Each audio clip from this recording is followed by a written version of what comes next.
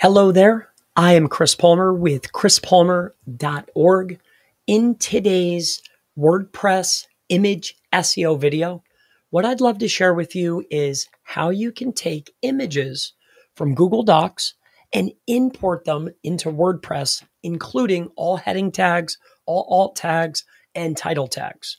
So I don't want to waste any time. I want to point out chrispalmer.org for any and all of your SEO needs. With that being said, I want to share with you first and foremost the plugins that I will be using for this particular tutorial. First and foremost, I'm using WordPress. I'm using Breakdance. This is a builder from the makers of Oxygen. On top of that, I have Duplicate Post.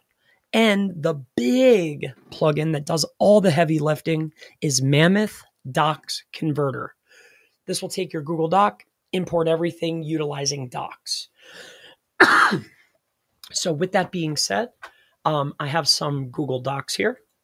So inside of the Google Doc, all right, what you will want to do is go to each of the images, all right? The very first thing is go to the image, hover over it, click it. Once you click it, you will want to go to Image Options. Once you open up Image Options, on the right-hand side, you will see some options. Inside of these options, at the very bottom, you will find alt text. Inside of the alt text section, you can add a meta description. Along with that, the title of the image. This way, when you import the images, not only will the alt tag be already filled out, but also the title of the image. It's a double optimization. So what you'll want to do is go ahead and highlight, fill out all of these details. And the very next thing is that you will want to go ahead and go to File. And then the next step is download as a docs.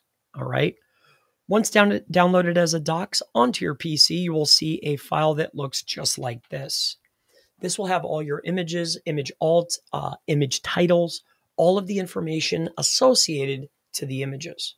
On top of that, it will also import text. So if you have formatting, such as title tags, H tags, paragraph text, it will also import all of those details. But for the sake of this particular tutorial, I'm just sharing with you how to import once you've gone ahead and optimized the images. So we've taken care of this. You know what the docs look like. The very next step is you will want to head on over to your WordPress installation. Once inside of the WordPress installation, the very next step is you'll want to go to Pages. Once inside of Pages, you will want to add New.